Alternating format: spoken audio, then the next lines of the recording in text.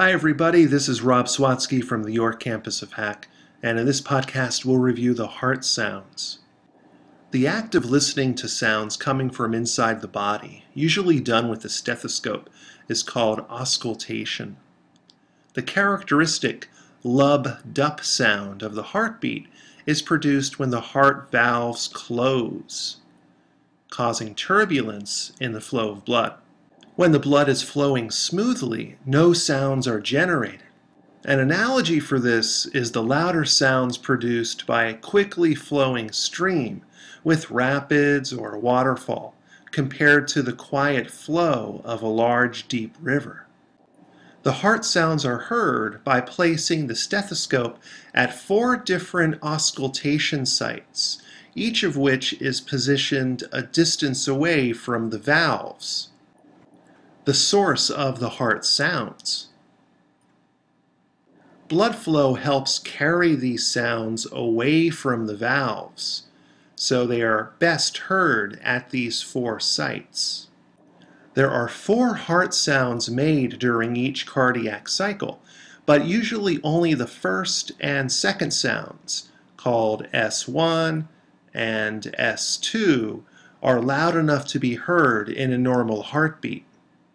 S1 is the first sound, which is heard as the lub sound in the heartbeat. It is the louder of the 2 sounds and is a little longer in duration.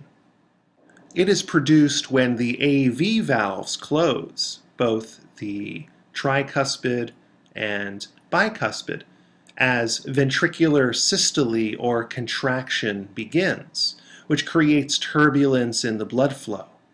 The second sound, known as S2, is more quiet and shorter in duration than S1.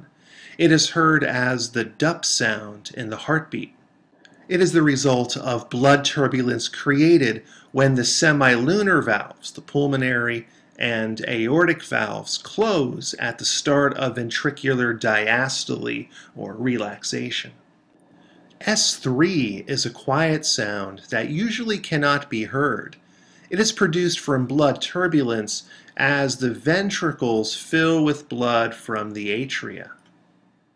S4 is also too quiet to hear. It is the result of blood turbulence during atrial systole. Listening to the heart sounds can have important diagnostic value.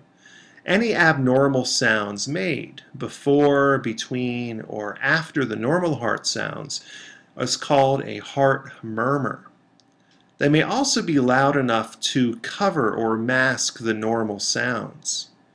Murmurs may be any kind of noise, like a gurgling, a rushing, or a clicking sound, and in adults often indicate a valve disorder, such as a stenosis, when a valve doesn't completely open all the way, or an incompetency, when a valve doesn't fully close all the way.